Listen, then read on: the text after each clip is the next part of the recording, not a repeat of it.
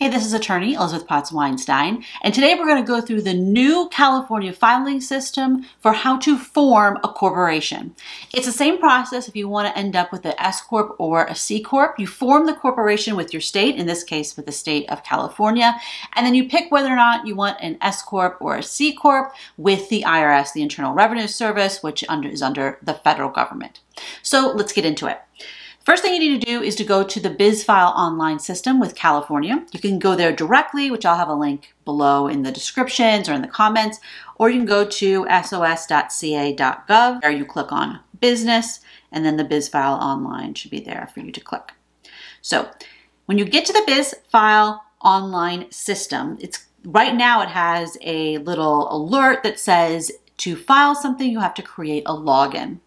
Creating a login is very easy. You click on the login button. I obviously already have a login as a lawyer, but if you don't have one, you just sign up by clicking at the very bottom. You create an account by giving them an email, a password, your first and last name. It's very simple. They'll send you an email that you have to confirm your email address. So let's say you have that done, you have your login, then you're going to go ahead and sign in.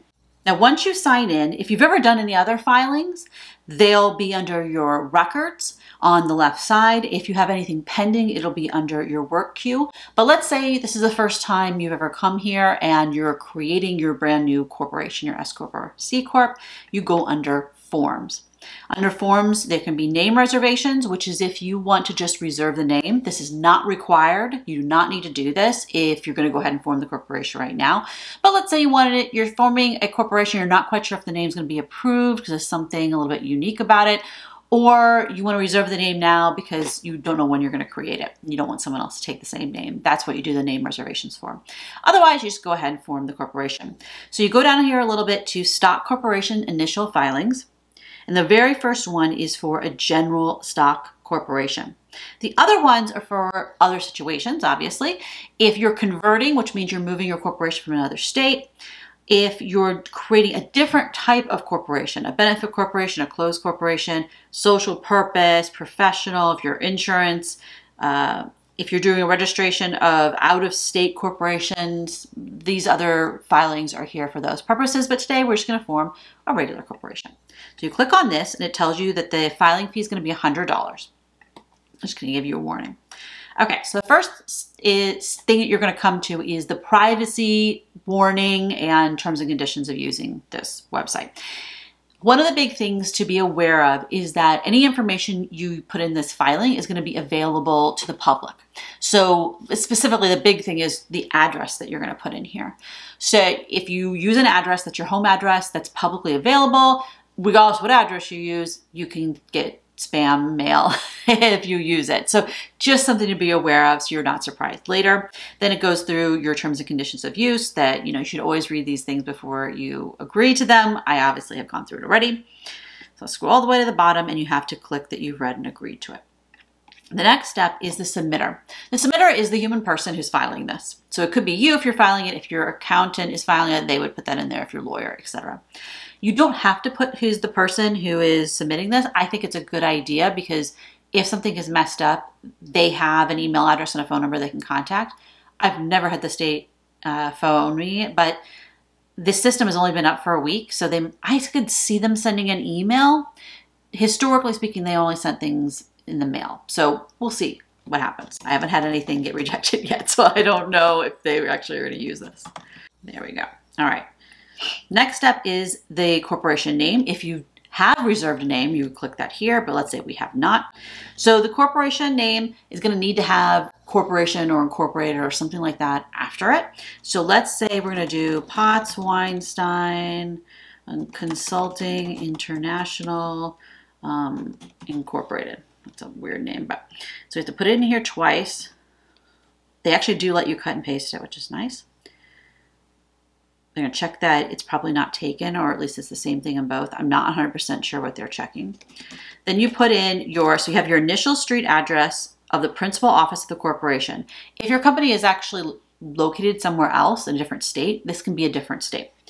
The initial mailing address could be a PO box. It's where you want to get mail.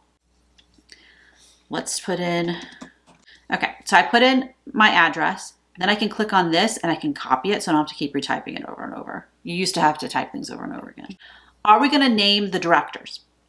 You do not have to name the directors at this point. You can do it later when you file your statement of information. So let's just not do that now. We don't need to. The agent of service for process. This is your registered agent. This is a human person or a other business entity who can accept legal documents on behalf of your corporation. So it could be you yourself, you, the human person, but it can't be the corporation itself. The corporation itself can't accept legal documents on its own behalf for these purposes. In some states, I think you actually can do that, but not in California.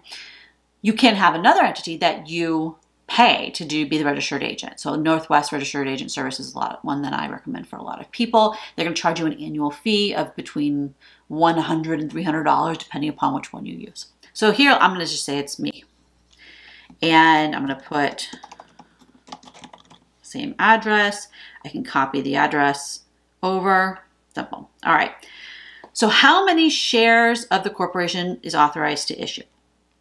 This is the stock. What stock are you going to be giving out to people? Now, if it's just you who own the business, it's just you. So you could put in any number here, not 0, but you could put in 100, you could put in 100,000. I mean, it's up to you. And I typically, when I'm forming companies, I just put 10,000 to have a big enough number so you have room later. Do you have more than one class of stock? If you have more than one class of stock, you cannot be an S-Corp.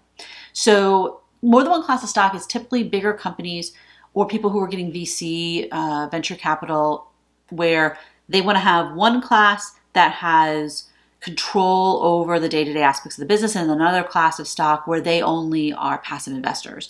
Or sometimes there'll be a preferred stock. The preferred stock gets paid out before common stock. For most of you, this is way more complexity than you need, and you probably want to be an S-Corp, so you're going to say no. Purpose statement. So it used to be that you had to say what the purpose of the corporation is going to be in a real specific way. This is like anything that's lawful. It can't be for, banking purposes, and it can't be a professional corporation because that's a different kind of corporation. I'll do another video about that.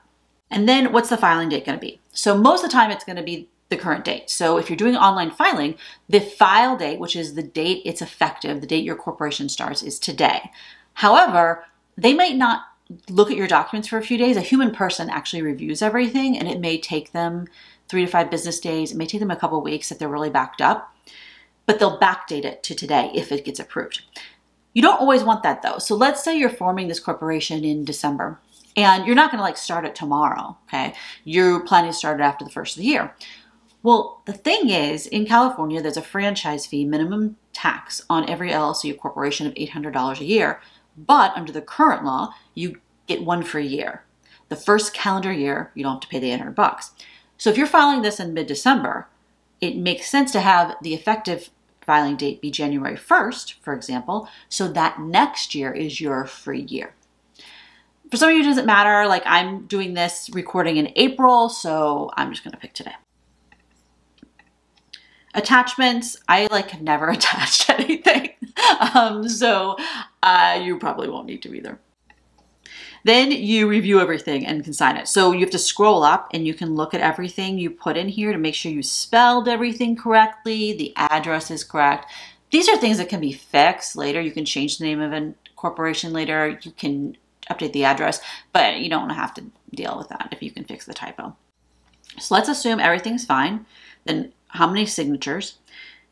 Most of the time, it's just going to be you, one signature. So you do one signature by checking this box. I'm going to sign. You add your signature. I'm not sure if you're supposed to just put in your name or supposed to use little slashes. I've been using little slashes just in case that's what you're supposed to do. And you can put today, or you can have a calendar. I don't think it makes any sense to pick a day other than today. I don't even understand how that would work, but there you go. You check the box to say that you're electronically signing it and everything is true and correct. Then you go to the next step. It's letting you know that there's a processing fee of $100. If you want a certified copy, it's $5. I recommend doing that because you might need a certified copy for the bank or some other purposes, and you might as well get it now. So it's only $5. You can only pay for this with a Visa or a MasterCard, which is super annoying for me because I like to use American Express for all my business things. So I literally had to get a different credit card just to do my California filings on behalf of clients. And it's also reminding you about the $800 a year franchise fee, so you're not surprised about that later.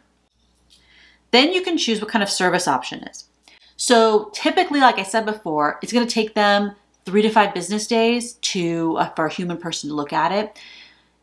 It may be faster now that they're doing all the online filing. We'll see how it goes. But it may be longer, maybe a couple of weeks if they're really backed up. Typically around the end and the first of the year, they get backed up. You can choose other expedited services, 24-hour expedited and same day. But these have very strict requirements. So the same day, which is $750, you have to file it before 9:30 a.m. So I'm recording this at 9:54 a.m. It would be too late to get same day service. So that would be waste. 24-hour expedited service is if you file it now, it'll be done within 24 hours. So if I file it now, it'll be done tomorrow by 10 a.m. So most of the time you're not going to need this. It doesn't make any sense to spend that extra money. There may be very specific cases where you need this done. I can see one of them being, let's say you're buying a company and you need to set up a new company to transfer that old business into the new business, and the closing date is tomorrow and you need this set up ASAP. There are situations where it makes sense, but most of the time you're just going to do standard. Then you go to the next step. This is where you hit the button to file it and to pay. I'm obviously not going to do that because this is a fictional business. So I'm going to save the draft. Now, if you want to come back to it later, you can save your draft and you go to My Work Queue, and it's in your work queue. You can see a bunch of things I have created for videos for YouTube that are just pending drafts. And so I could click on this and make changes and then later submit it. Now, to set up your corporation, there's a bunch of other things you're going to need to do. You're going to get an EIN. I've made a video about that. You're going to file a statement of information. I made a recent video about that. You're going to need to set up your bylaws and minutes and all that kind of stuff, and your stock certificate, all those kind of paperwork things to establish your corporation. One of the things about a corporation is that it has a lot more paperwork than an LLC. The paperwork that's required versus an LLC. You need to have annual minutes for your annual meeting of your shareholders and your directors, which could be just you. So it's this ridiculous meeting you have with yourself where you take minutes about what you think with yourself. And you're also going to decide what kind of tax status is. You're going to be an S-Corp or C-Corp. The default is C-Corp, so you don't have to file anything with the IRS. You could just be a C-Corp. But if you want a different tax status, you want to be an S-Corp, you have to do a filing with them. And I've also done videos on all these different things. If you have any questions about what we've done today, feel free to go ahead and leave them in a comment below, and I'll try to point you in the right direction. Thumbs up if you found this helpful. Subscribe for more videos like this. And if you'd like to help support the channel, I have started a Patreon where you also get more access to me and more information about maintaining your business. Thanks a lot for watching.